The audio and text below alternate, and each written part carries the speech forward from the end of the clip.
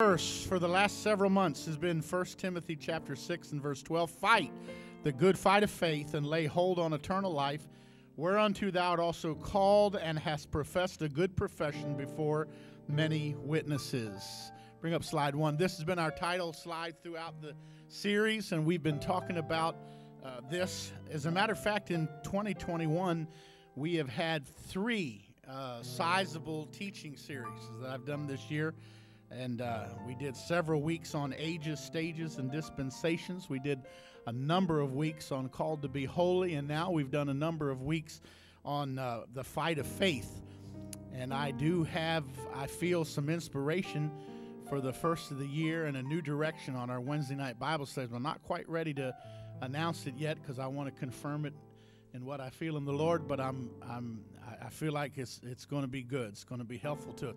So then we went in this Fight of Faith series, and we've been through a bunch of stuff, generational battles and the internal warfares and spirit of self-destruction, all kinds of stuff. Last session, in part 13, we did the hedge of hindrance. Tonight, bring up the other slide, is the second half of that, the hedge of hindrance. But this is also, I got some strong things to say tonight. And I want you to understand that this is not just wrapping up this little portion of it. This is to wrap up the big picture of the fight of faith.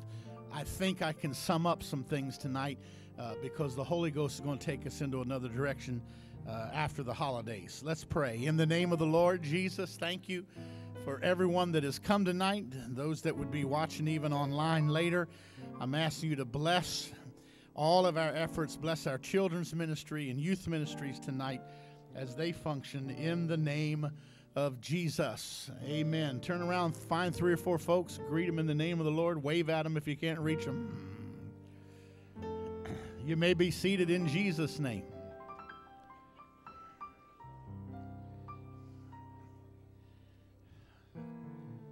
Praise God. I want you to open your Bibles to the book of Job.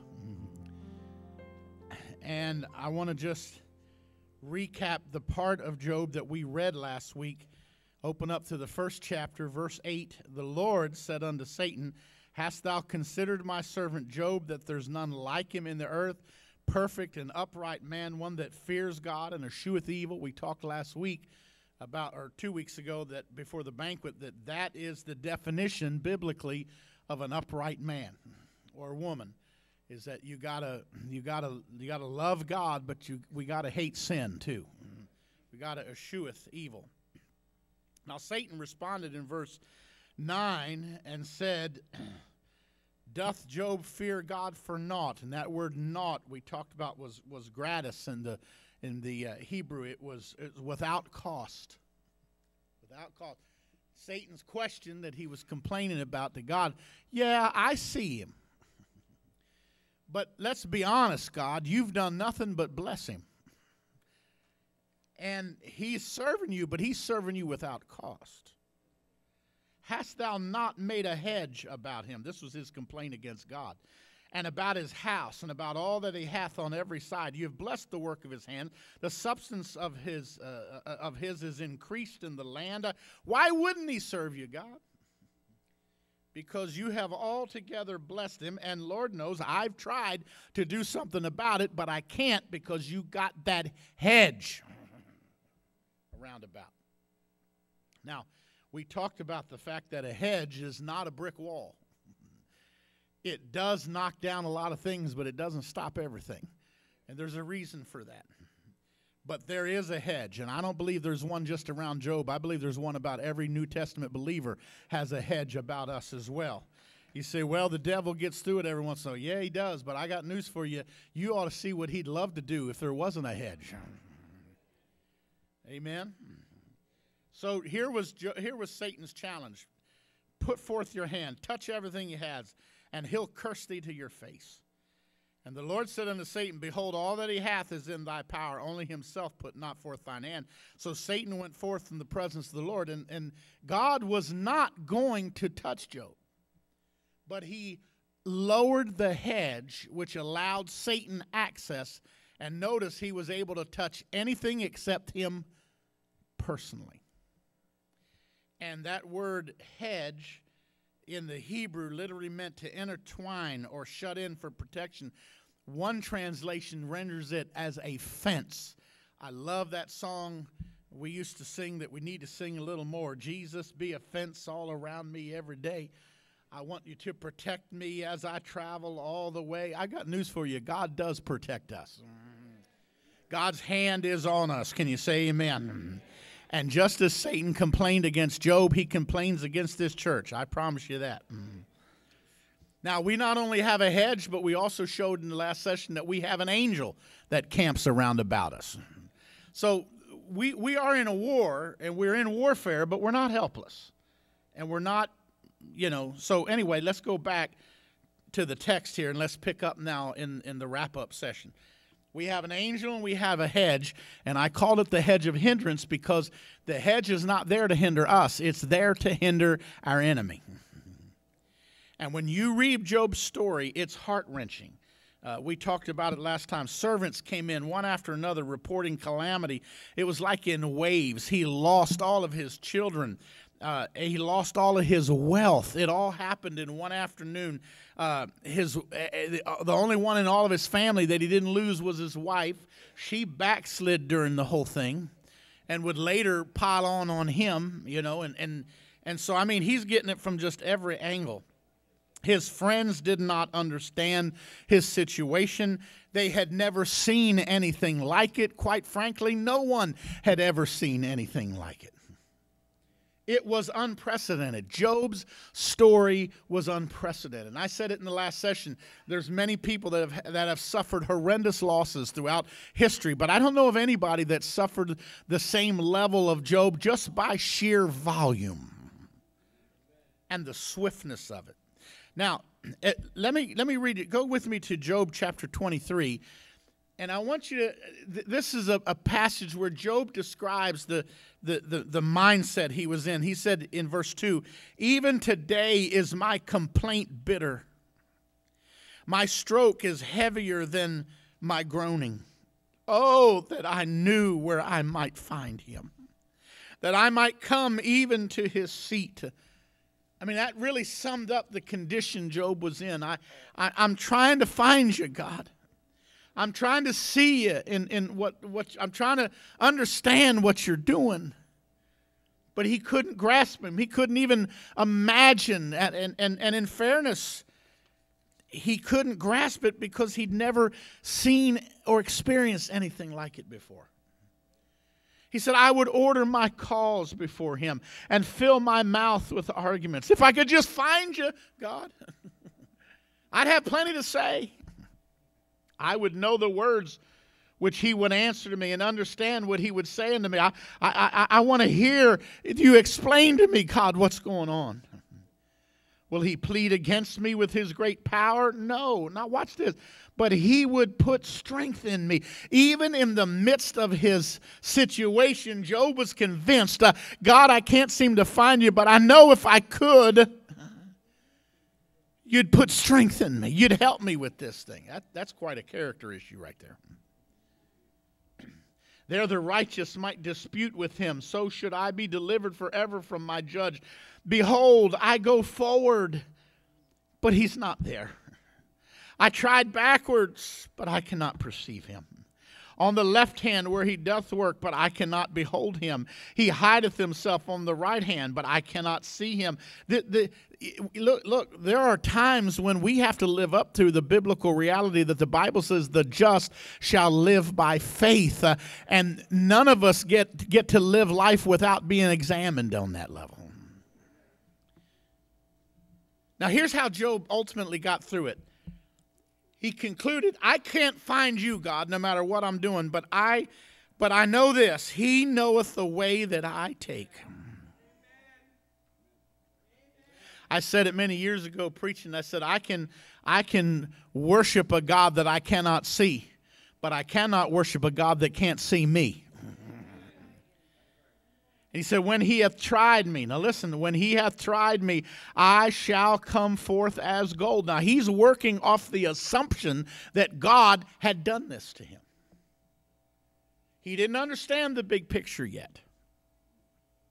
But even if it had been God, God, I know that when I come through this, I'll come through like gold.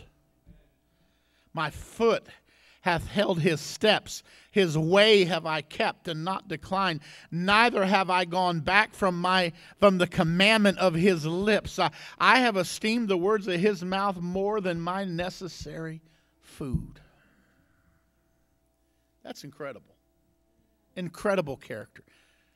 The more I read about Job and the more I consider Job, the more I understand what God told Lucifer about him when he said, there is none like him in all the earth. He really was something different. And he stood out in character. It's good to see Brother Johnson home from school. Amen. Welcome home. Let's get back to Job. This time I want you to open your Bible and turn to the 2nd chapter of Job. Now, this is the words we don't like. After living through a horrendous trial, the first word of the next chapter is again. Again. Everybody say again. There's times when we think that we're through it, only to find out here it comes again. There was a day when the sons of God came to present themselves before the Lord, and Satan came also among to present himself. It's Groundhog Day. Same thing happening all over again. And the Lord said unto Satan, from whence comest thou? He knew where he'd been. And Satan answered the Lord and said, from going to and fro in the earth and from walking up and down in it. Notice, he didn't even mention the hell that he had been bringing upon Job. It was a sore subject. Satan didn't want to bring it up. God answered him, asked him, where you been now? Just, wandering around, checking things out. And the Lord said unto Satan, hast thou considered my servant Job, that there's none like him in the earth? He's reminding him again. A perfect and an upright man, one that feareth God and escheweth evil, and still he holdeth fast his integrity. That's why I believe this is a second wave, because God was pointing out, after all you've done, he is still holding his integrity. This is what I was trying to tell you about Job. And though thou movest me against him to destroy him without cause, even God admitted there was no rationale behind this that Job deserved. God said, you caused me to lower the hedge.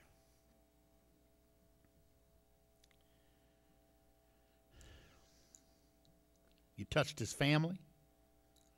You took his wealth. And Satan answered and said in verse 4, skin for skin. Yea, all that a man hath will he give for his life. But put forth thine hand now and touch his bone and his flesh, and he will curse thee to thy face. Now, Satan's first argument, first time around, is you got a hedge about everything he has. Let me take everything he has, and he'll curse you to your face. He took everything he had, and Job still maintained his integrity. Now he's back for round 2, and this time he says, I took his family and I took his wealth. Now, give me access to his health. You still have a hedge about him. I'm not allowed to touch him. Let me touch him. Satan was still complaining that the hedge was too high. And so he took his health, he took his family. Now he's going to take, or his wealth, Now he's going to take his health. That's the trifecta. Family, health, and wealth. What's left? What's left? And so verse 6, and the Lord said unto Satan, behold, he's in thine hand, but save his life. Now that's, in other words, he's saying, you can do whatever you want, but you cannot kill him. Now Satan had authority to kill because he killed the rest of the family, but he could not kill Job. So went Satan forth from the presence of the Lord and smote Job with sore boils from the sole of his foot even to the crown. And he took him a posture to scrape himself withal, and he sat among the ashes. And then said his wife unto him, dost thou still retain thine integrity? Curse God and die. Now guess where that came from? That was what the enemy had whispered into here. By the way, here is where we find out that God killed all the rest of the family except her. Because Lucifer perceived that he would be able to manipulate her emotions. And he could use her to be a mouthpiece and just pile on. And he wanted to use her as a verbal tool to aggravate the pain and just twist the knife even more into Job's spirit. Now, in fairness, she lost as much as Job did. But she didn't have the depth of his character, and she didn't have the depth of his understanding. She obviously did not have the depth of his walk with God.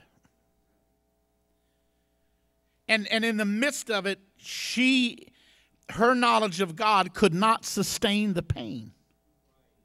And so in this trial, she backslid. And quite frankly, most would. I'm not being critical of Job's wife. I just think it is what it is. And she couldn't say, she backslid, and this is where motive is tested within us. Do we love God just because we've been blessed? Do we love God just because we feel good? Do we love God just because we got food on the table or whatever blessing you want to call out? None of this trial made any sense to her. And after he comes through it, he's still acting godly, and now he's covered with boils, in pain. And if you've ever had a boil, you know how painful they are. And to have them all over your body would just be utter agony. And she sees him in this case. Her answer to it all is, why don't you just curse God and die? What are you fighting for? What are you trying to hold your integrity for? Let me tell you something. The voice of the backslid world is always very predictable. That's why when you're going through a time of trial, you need to be careful whose voice you're listening to. Because when you're listening, and it's a marvel to me how people will take spiritual counsel from unspiritual people. That's always a marvel to me. They'll get their advice from people who aren't walking with God and think that somehow it's going to, well, I don't know, it makes sense. It makes no sense.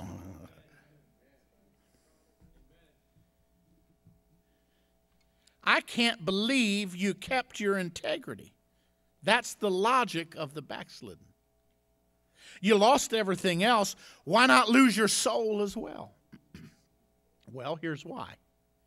Of course, Job didn't know this at the time, but Jesus later on himself would say, what if a man were to gain the whole world and lose his own soul? What would it be? What could he give in exchange for his soul? In other words, you can lose everything you have but maintain your soul, and you still come out a wealthy man or a wealthy woman. Because there is nothing that we own, there's nothing that we have, there's nothing in our account, there's nothing in our possession, nothing that's titled to us that can come anywhere close to the gift that God gave us when he breathed into us the breath of life. And man became a living soul. And it's an eternal soul. And we have to value it. And how we value that soul determines what our motive is going to be. How we value the spiritual part of us is going to determine the kind of decisions we're going to make when the pressure is on. And until you properly value your soul, you will always be vulnerable to deceit. Until you decide that no matter what I have or don't have, above all else, I must be saved. Until that becomes sunk into your spirit and becomes part of your core thinking, you will always be vulnerable to deception, vulnerable to all kinds of stuff that'll talk you out of it. Finally, in verse 10, bring up verse 10, he said unto her, this was Job's response to his wife, he said, thou speakest as one of the foolish women speaketh. What? Shall we receive good of the hand of God, and shall we not receive evil? And in all this did not Job sin with his lips. Now again, at this point, I want to remind you that Job was still working under the assumption that everything that was happened to him was because God was mad at him. He was working off the assumption that somehow he had failed God. Somehow he had displeased God. You know the routine. We all go through it every time something goes wrong. We get a flat tire on the way to church and we're convinced, oh, Lord, what did I do to displease you? Washing machine blows up. Oh, God, what have I done that's displeased you? At this point, Job still had no clue what was happening in his life. He assumed God was angry with him because he had no other thing to judge it and look at. His logic was, though, even in that understanding and even in that paradigm, his logic was, but God, as I look back over my life, you've been mostly good to me. Yeah. And so if you've been good to me, then, okay, I guess I have to accept some bad along with the good. And that's what he was trying to explain to his wife, was the rationale. The reason that Job was assuming that God was mad at him, if you'll remember, Satan made it look like the judgment had come from God. He made the fire come down out of heaven that destroyed his family and his livestock. Everything's there. And Satan is a master manipulator. He loves to do his work and paint it all the time as it's God's doing it to you. Now, I want to tell you one thing I see in all this. We've been talking for the last number of weeks about spiritual warfare and the fight of faith and all that. Listen, you've got to be careful of the words you speak when you're walking through confusing times. You say, what's a confusing time? Simple. When you don't know what's going on. I find the older I get, I have more days like that than I remember. I don't know what all's going on. I used to think I know. I've said it many times. I should have written my book when I was 20, when I knew everything. More I question things as I get older. I don't know. I think I thought I know, but I'm gun shy. Because I've been fooled a bunch of times. To find out I thought one thing was going on and it was something else. Because Satan is a master at manipulation, and he's smoke and mirrors. And here's the point. When you're going through a confusing time, rather than rattle off a bunch of frustration and speak a bunch of nonsense that you regret later and all, sometimes it's just better to hush and say a little and just be silent and know that I am God. Let me show you something. Here is why the hedge is so important in our life. Because the only limitation that Satan respects is boundaries that are set by God. He does not respect boundaries that we set. He'll blow past those even just on principle. Just because you wanted it, he'll blow by it. But he has no choice in honoring the boundaries that God sets. And if you'll notice, when God lowered the hedge, he didn't lower it just random. He lowered it in stages, and he lowered it with conditions. And when even the horrendous things Job went through, but Satan honored every line that God drew. And you got to know, as a child of God, that no matter what you're going through at any given time in the course of your battle for your faith, you got to know that God still got lines drawn, and Satan cannot cross them.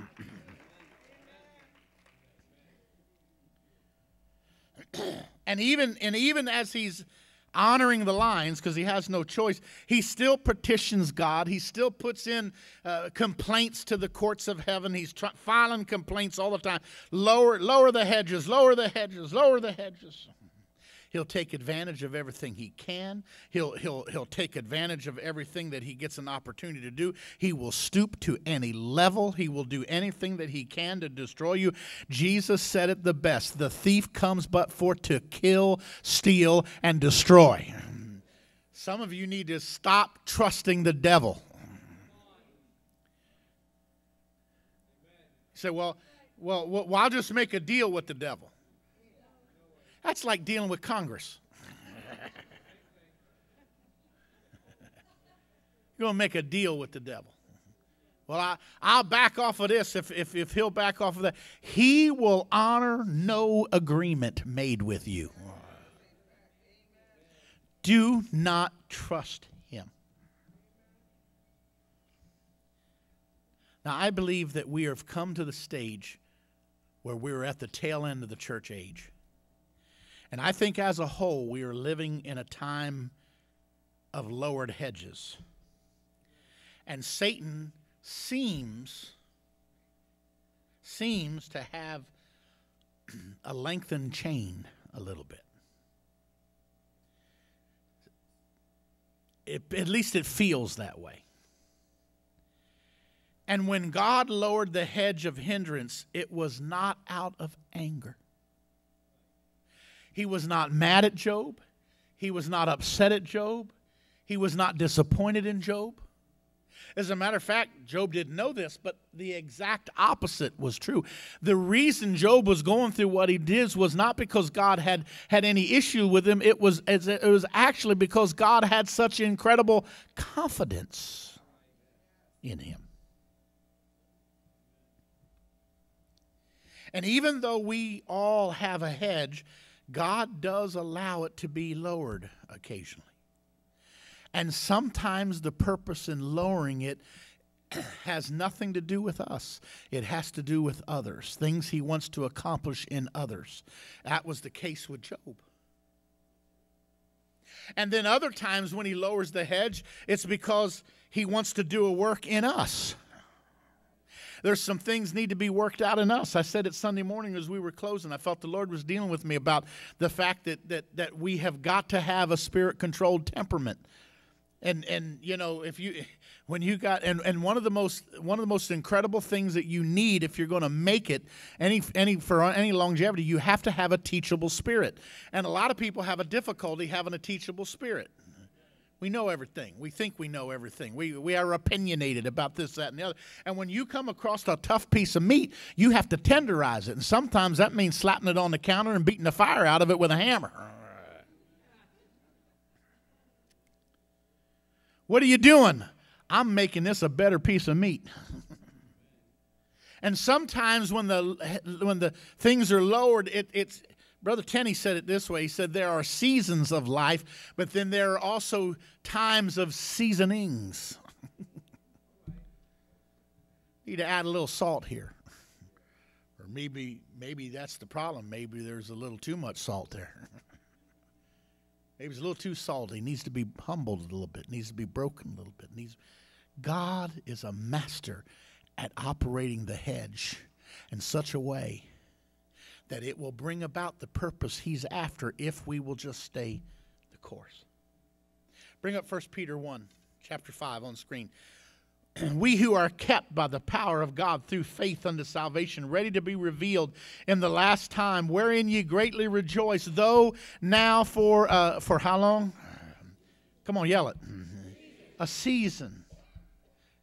When God lowers the hedge, it's always for a season. It is not an ongoing thing forever. If need be, you're in heaviness through manifold temptations, that the trial of your faith, being more precious than gold, that perisheth, though he was tried it with fire, might be found unto praise and honor to the glory of the appearing of Christ. And I think about this for a minute. Where did Peter get that term? That when I'm done coming through my trial, I'll come forth like gold. I'll tell you where he got it. He was a Jew, and he got it being raised up in the Hebrew Scriptures, and he got it hearing about Job.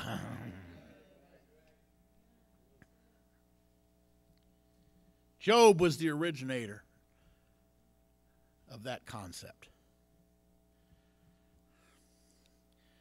The trial of your faith. Look at that last verse. He said, you'll be found unto praise and honor and the glory at the appearing of Jesus Christ. You know what? No matter what's going on, know this. It's all going to get worked out at the appearing. Everything's going to get finished up at the appearing. In the meantime, there's seasons of difficulty that will come, and nothing you can do is going to keep it from happening. Nothing you can do can keep it from taking place. We have got to just understand that it's part of life, and it's certainly a part of our walk with God, because we are in a war. And sometimes the hedge lowers to just things in our temperament.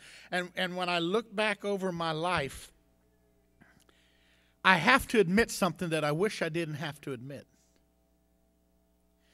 But I have to admit that some of the most consequential times of change that happened in my life happened in difficult times.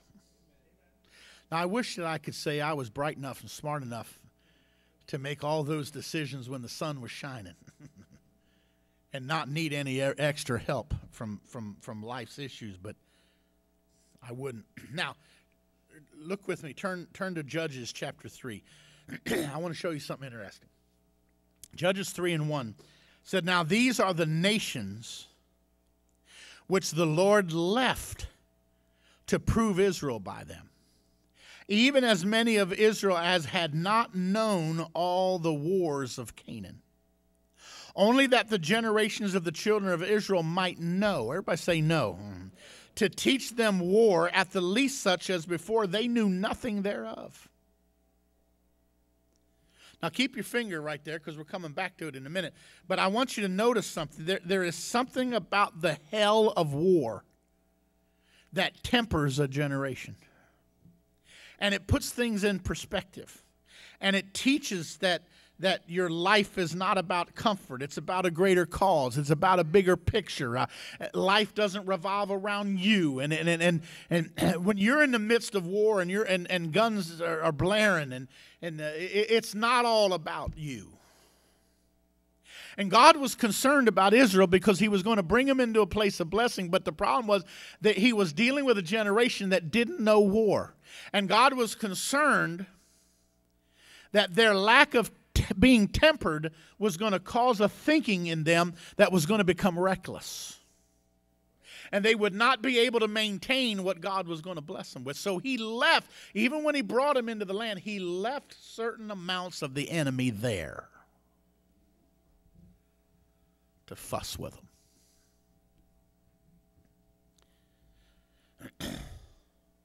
The reason that the World War II generation is called the greatest generation is because they were tempered by tough times. Their parents had fought World War I. They had suffered through the Great Depression, the Dust Bowl of hunger, low wages. They fought World War II. They defeated Hitler and Nazism. They pushed back the tyranny of communism. They came home. They bought houses. They got married. They raised kids. They went to church in large, large numbers. They put men on the moon. They built the greatest economy in the history of the world. It was a tough generation. Now mirror that with today's generation.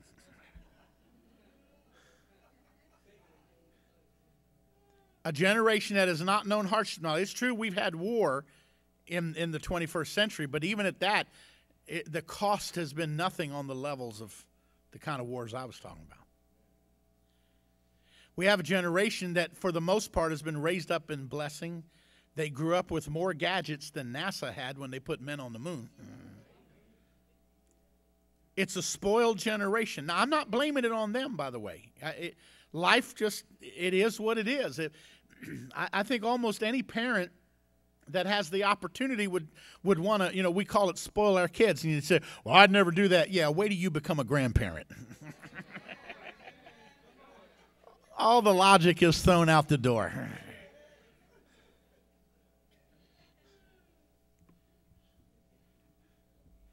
So I'm not blaming it on the generation. I'm just saying, I'm just diagnosing it. It is what it is. I'm not talking about individual. I know there's obviously exceptions to that. I'm just talking on a big picture. We have a generation that has grown up with life being everything about them and not others. Now, what that's done is they are throwing away societal norms. They have embraced homosexuality. They have embraced this transgender nonsense. And I'm sorry if that offends you, but I'm going to call it what it is. It is utter nonsense. Not just nonsense, utter nonsense. That I can choose what I want to be. That my child, we have a generation that thinks 4- and 5-year-olds are able to choose whether they can be a boy or a girl. And we have adults that acts like it's enlightened. That's nonsensical foolishness. And we need to stop patty caking it and tell it what it is. We've had to patty cake a generation so long, that's why we're in the mess we're in. They think children can choose what sex they want to be. This is what happens when a generation turns inward and has nothing to challenge it, to cost it, to make it pay a price, and God knew it. And God was concerned that that kind of generation was going to ruin everything he was trying to bring into Israel. And so he left some enemy there to prove them, to teach them war, because they knew nothing of it. Go back now to Judges 3 and pick up with verse 3. Namely, everybody say namely, the 5 lords of the Philistines, and all the Canaanites, and the Sidonians, and the Hivites that dwell in Mount Lebanon, from Mount Baal-Hermon unto the entering of Hamath. And they were there to prove Israel by them, to know whether they would hearken unto the commandment of the Lord, which he commanded their fathers by the hand of Moses. God was literally acknowledging that he does not know if they're going to serve him until they are put under duress.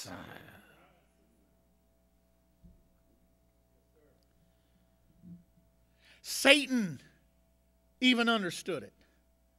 And his complaint to God about Job was, yeah, he worships you every day, but you've never allowed me to put him under duress. The truth is, God brought Satan's attention to Job. Job didn't know it, but God trusted Job to keep his integrity of faith, even in the midst of the battle of his life. Hast thou considered my servant Job? Hey, devil, have you examined him yet? Yeah, he knew he was chomping at the bit. Have you observed how steady he is? Have you observed how faithful he is? God knew exactly what Satan was going to do because he knows Lucifer's character. Lucifer can't help it. He's going to be what he is. And that's why, by the way, God told him, you can do whatever you want, but you can't kill him. God had to draw a line because he knew that's exactly what Satan wanted to do. And Isaiah, bring up Isaiah 54 for a minute. I want to show you something beautiful. Verse 16. Behold, I have created the smith that bloweth the coals in the fire, and that bringeth forth an instrument for his work. And I have created the waster to destroy. The thing you need to know about that kind of verse is when you go back to the Old Testament smiths, the only way they had to crank up the heat of the fire is those billows. They would crank them and blow air, and when they would do it, it would heat the fire. But they had no instruments. They had no thermostats. They had no thermometers. They had none of the stuff that we use. The only way that an old-fashioned smith could judge the level of the heat of the fire is he would put his own hand in over it a little bit and learn how to test it, learn how to, by the feel of it, he would know what it is. It needs more. Heat it a little more. Or he would have to cool it down. Nope, that's a little too hot. But the point is that the smith was never unaware of the level of heat that was going on because he tested it with his own hand. And when God was telling Isaiah that I am the one that created the smith, I'm the one that blows the coals, I'm the one that tests the heat and makes it hot or makes it cool, I'm the one that has tested it with my own hand.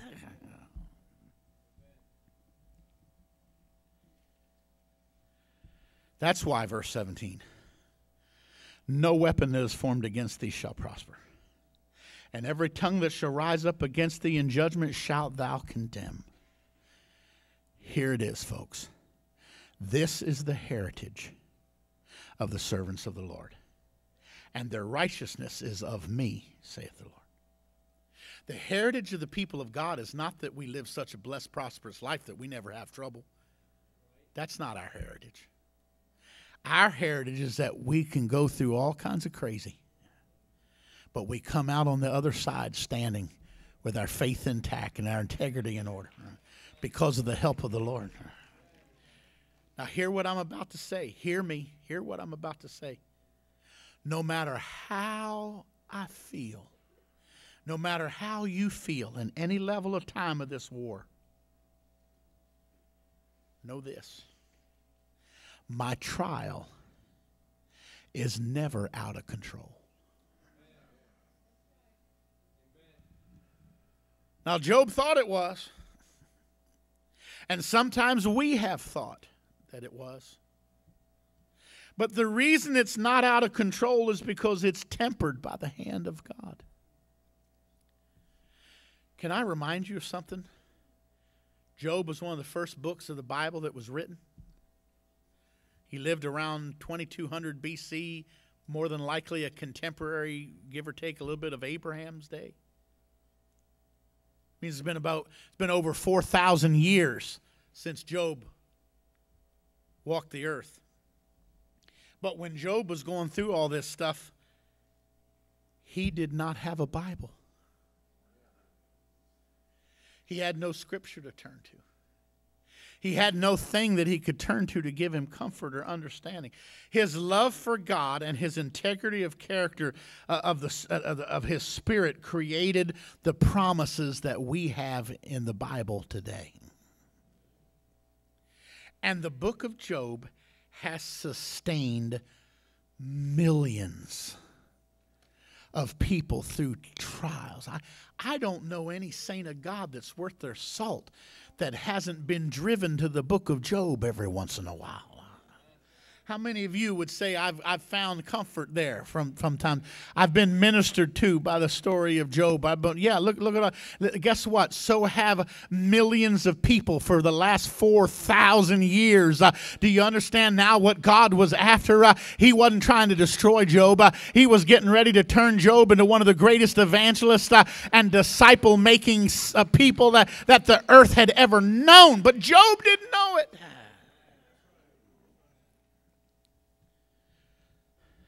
God was using Job's character to establish great gains for the kingdom of God that would unfold until the end of the church age.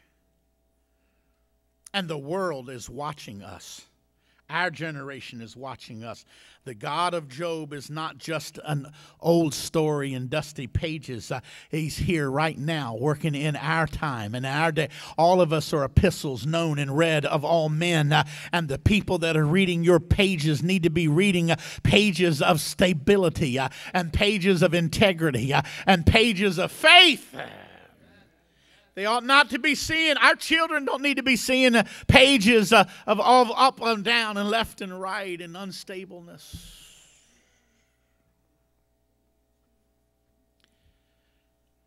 These latter times of the church age are a season of lowered hedges. Like Brother Tenney said one time, he said, God didn't write a bad book. And that includes the book of Job. We got to learn how to deal with those times that the hedge gets lowered in our life. He will lower it at times, but there's always a purpose. It is never random, and it's always temporary. He will raise it up again. He will reestablish the angel again. Job's mantra through all of his trials was, blessed be the name of the Lord. Job never ceased worshiping God. How many people have I known through the years? They get discouraged and they just stop coming to church. They feel like, whatever. And they get, I just stopped worshiping. I just stopped. Job never stopped worshiping. He never stopped talking to God. even if it was just to complain. But he still kept the channel open. He lost everything except his personal character. He really, really was an incredible man. I think God diagnosed him exactly correct. There was nobody in the earth at that time that was like Job. And we know, because that generation ended up becoming full of violence and all kinds of nobody had lived up to Job. The key to all of it, as I said, Job never stopped talking to God. And even the life of Jesus teaches us one thing. Before there ever comes a crown, there's going to come a cup that we wish could pass before us. But we're going to have to drink it if we're going to get to the crown.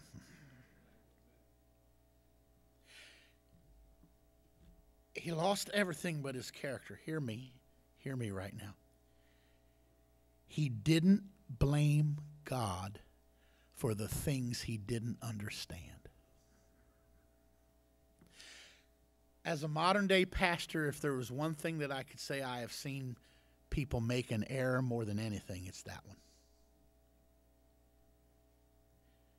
Because we don't understand something, we get confused. And so many people make an error here. And when we don't understand something, we assume that there's no sense to it. Just because we don't understand it.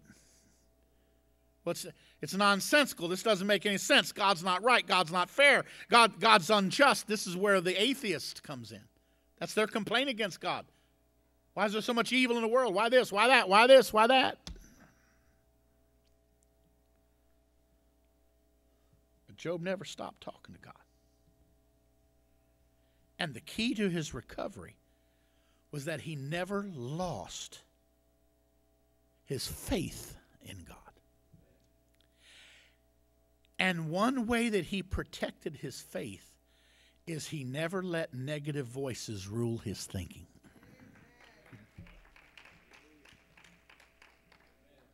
Oh, and while he was going through all this, he was the generator of many notable quotables. It was Job that came up with the saying that we quote all the time, "Though he slay me, yet will I trust him."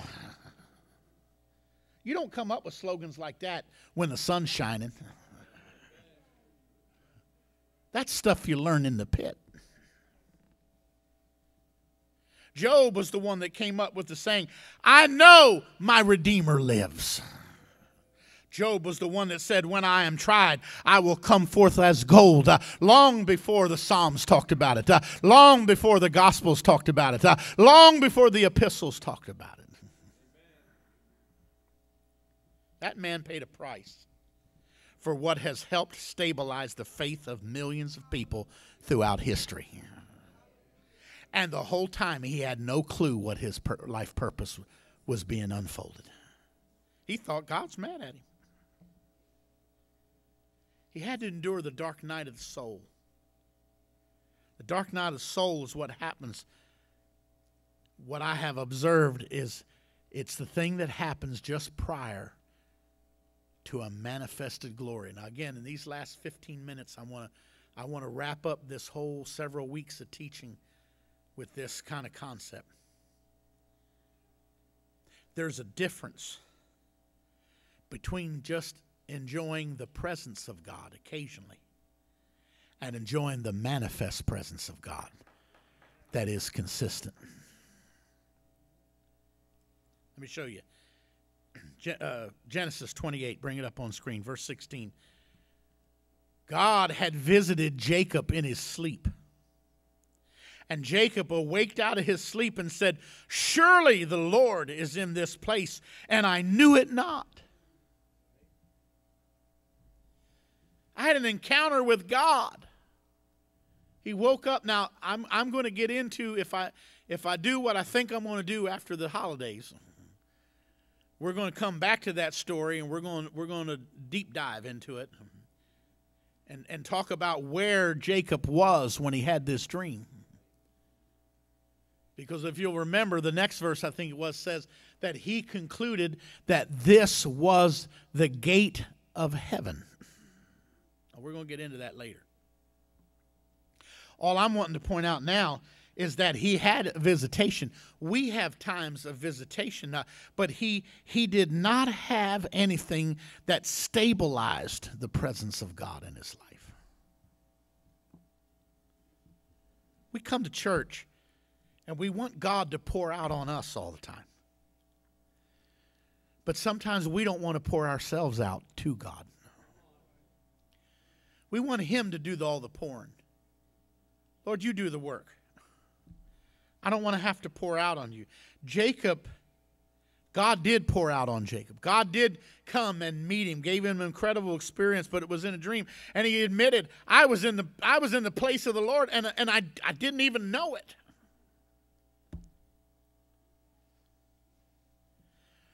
Now, I'll tell you when Jacob knew it. It was down the road when he ended up in that experience wrestling with an angel all night long. And the angel is telling him, let me go.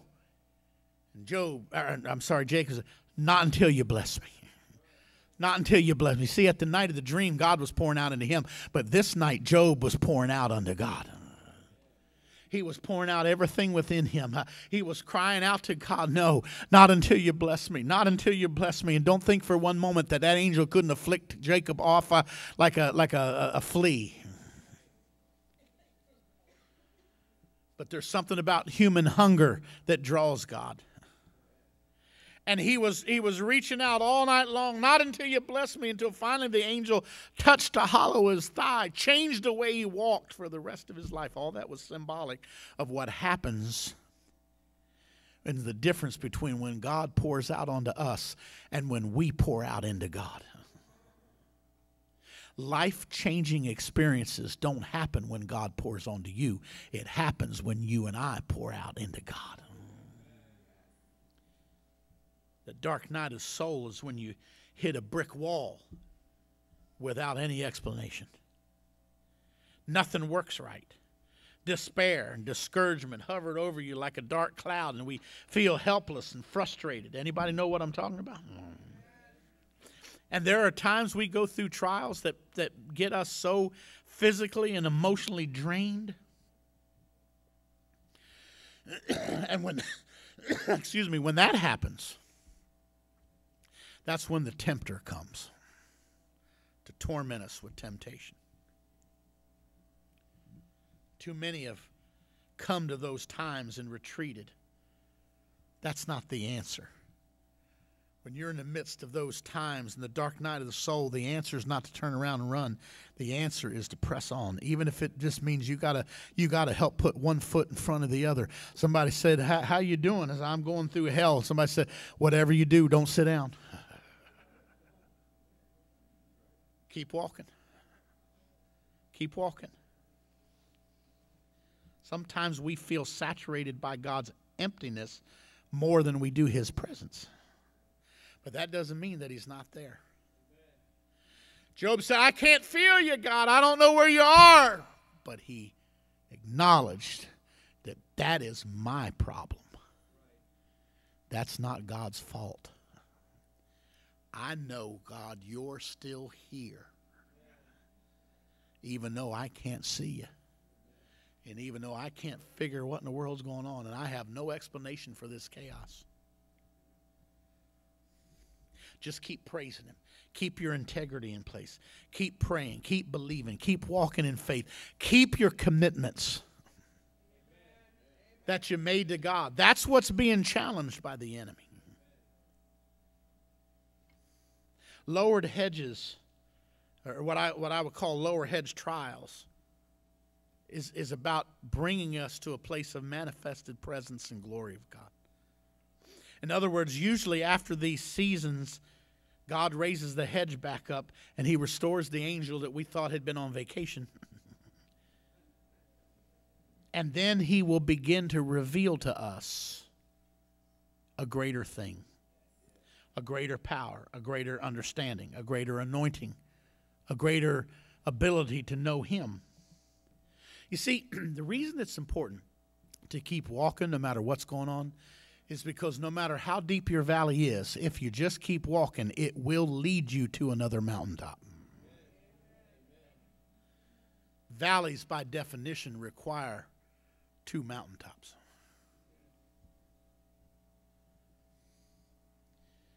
I feel the Holy Ghost here tonight. The hand of God on a person's life will bring about two things. It's going to bring great respect from the church, and it's going to bring great attack from the devil.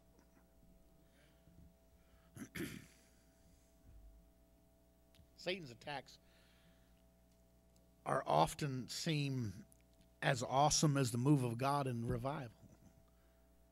There's been times it seems like God has moved on me and I felt the anointing, and there's other times I've been under such attack it seemed to be almost as great as the presence of God was, only in reverse. And this church has a history of attack. We've been at war for all the years I've been here. But I notice when I look back over it, there's seasons and times of war, and sometimes it was horrendous. But I look back and I notice that after all of them, I have to testify, there came a ratcheting up to another level. Something happened. Something changed. And where we are today is not a story of the moment. It's a compendium of everything that's happened that's brought us to where we are. 2015 and 16 were the worst years of my ministry. Horrible affliction. But I have to admit, after that, something started changing in the church. It was slow at first, but then I could feel it. Something deeper started taking place. Then COVID hit. And it seemed like that after that was passing, God started ratcheting things up even more. I'll give you an example. All the years I've been here, I have tried to teach us to be generous to missions, and we have. Based on, what we have been faithful. But God's doing something new that I can't fully explain. Because so far this year, in 2021, with our numbers a quarter to a third at times less than what we had before COVID was, just the first 11 months of this year, we have written checks and given $176,500 to missions causes. Never seen anything like it. I can't explain it. Something new is happening. And it's a God thing. And Satan is angry. I had a talk with Brother Grimsley while he was here. He and I were just chit-chatting, and I said something about it. He said the things we've been through, and I said, I don't know. For the life of me, I don't know what I've done that causes him to be so. I don't know what I did to get on his radar. Like this. I'm just a pastor of a local church, and in the passing, he was asking me something about missions. I said, we've given like $176,000 this year to missions alone, and probably over $3 million plus over the years I've been. He looked at me, he said, "And you don't know why that you're a target?" I said, "Well, I hadn't really thought much about that.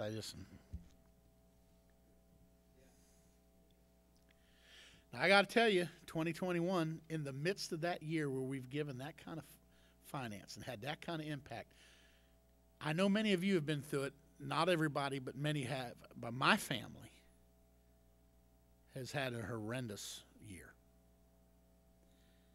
The hedge lowered even a little more. And we started out the year with my wife's diagnosis of cancer. Got through all that, and radiation and surgery and all the things that we do, and seemed like we get into it. And then she ends up breaking both wrists at the same time and 5 weeks in Ohio, and still the run wrist still hadn't healed right. And if God doesn't heal her, we're looking at having a whole nother surgery again on that one, which is going to affect it again. And my personal finances have been hammered. I mean, if God is trying to tenderize my checkbook, He has done so. Because somebody's been using a hammer on it. And I was happy because when COVID came, I went into management mode, and I got frugal. I wasn't spending, and I actually had built up a little. I thought, hey, you know what? This is, I'm not eating out. I'm not doing this. I've actually got a little bit on the side. Okay, I didn't even take a raise. There wasn't any change. It was just I was spending less. And evidently the devil noticed it too. All of a sudden, I've been hammered in the last 13 months. I've had to put two new HVAC systems into rental houses. I've had to put a new roof, new gutters, blown engine in my truck. Personally, over almost $25,000. The church has been crunched. We've had, the last I checked, over $42,000 in repairs and maintenance issues. And I don't remember if that even includes what we got to do next week when they come in and finally put these heater coils in and fix our furnace. And that's an $8,000 check that's going to hurt my heart to write. And then we just went through this crazy chaos where we couldn't find insurance. No one would write our vehicle fleet. Even agents were telling me they've never seen anything quite like this.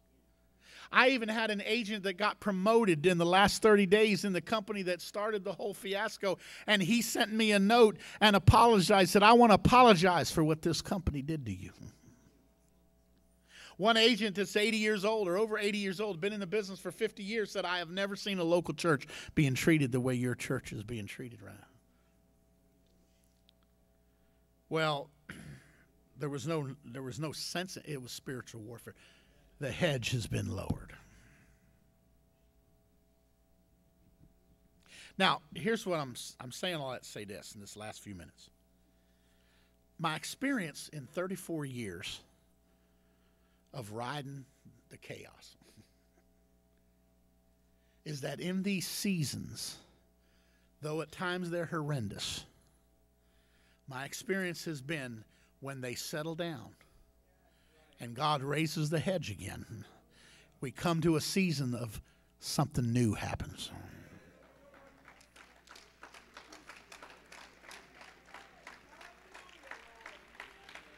I'm saying to you, something new is going to manifest in Norfolk Apostolic Church. I really do believe in this next year. Satan has come to challenge it in the courts of heaven, and God's allowed the hedge lowered for a season, but at some point along this path, it's going to rise back up, and I feel that it's already begun to rise back up again, and we will see a more manifested glory of God.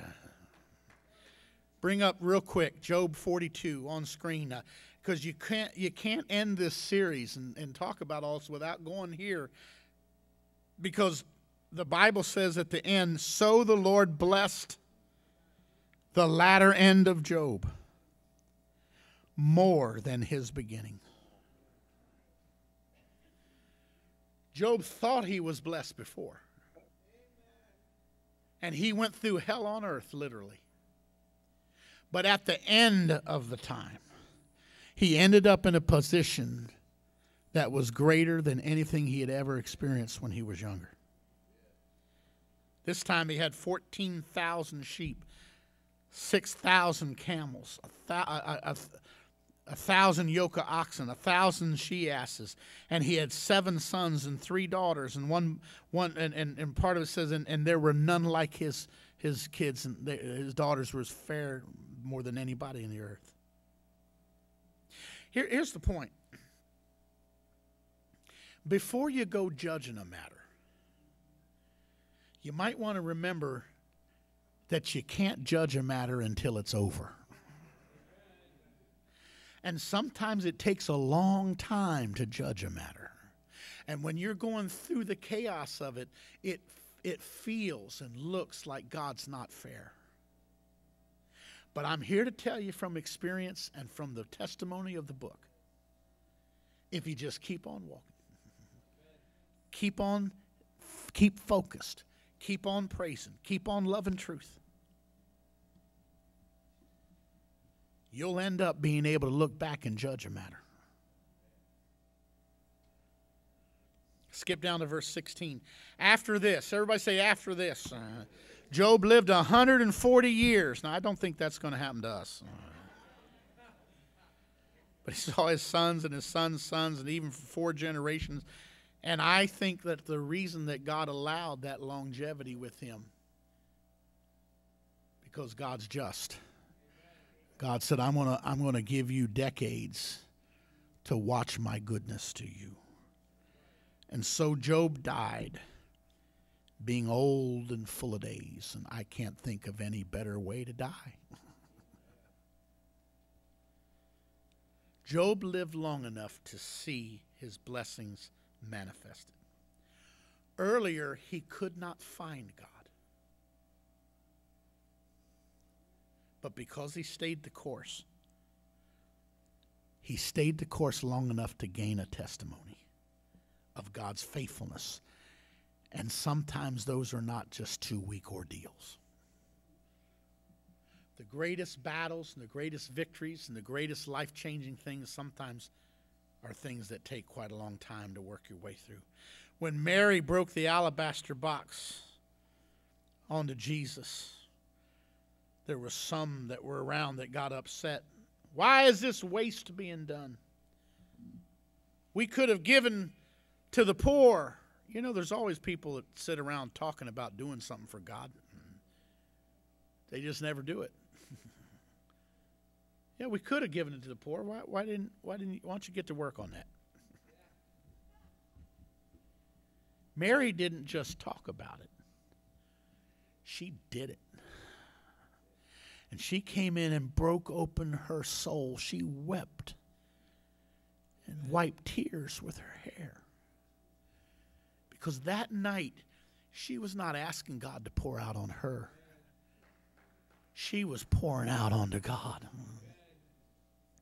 And God was so moved by it that he said that when, for the rest of history, wherever the gospel is preached, the story of this woman's going to be told.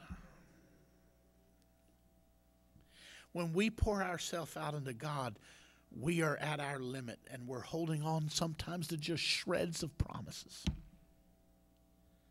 And sometimes it looks pretty sad.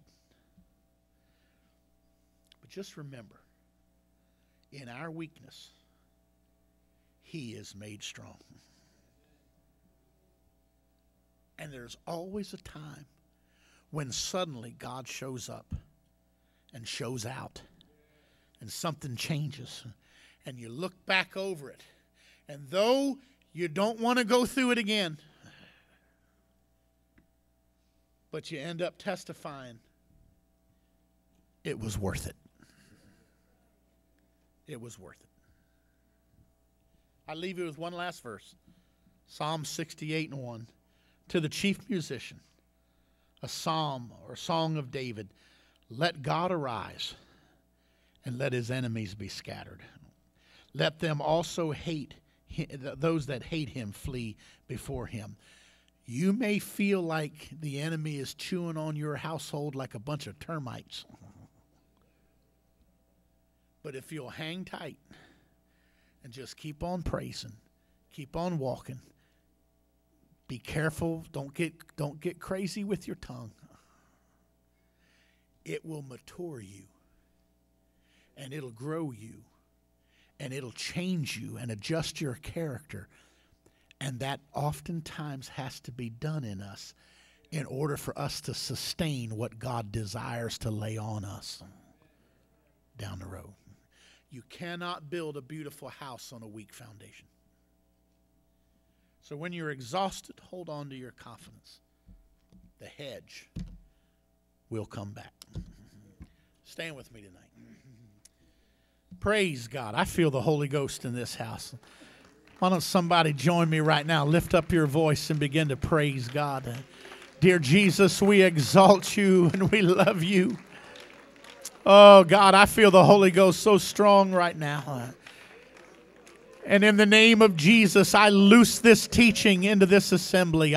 I loose these 14 lessons on the fight of faith.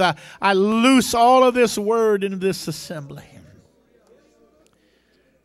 Lord, let it become food for our soul. Let it become the thing that takes us through whatever is going on. But Lord, we know that when the hedge comes back up, there's a new day dawning and a new thing coming. And we give you praise and glory and honor for it. In the name of Jesus. Now everybody in here, clap your hands to the Lord and give God a shout of praise unto him. Come on, lift your voice and praise. Hallelujah. No matter what you're going through. Hallelujah. Never stop praising him. He katandino lo moshatahaya. Halanamando shatakaya andala shatahaya. Hallelujah. Hallelujah. Hallelujah. Hallelujah.